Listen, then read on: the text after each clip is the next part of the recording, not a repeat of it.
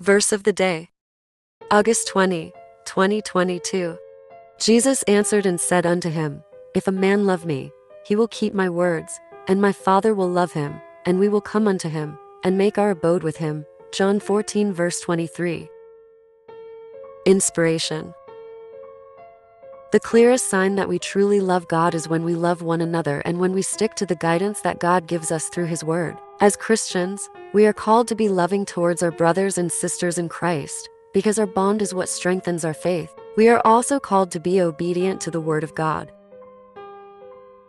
Let us pray.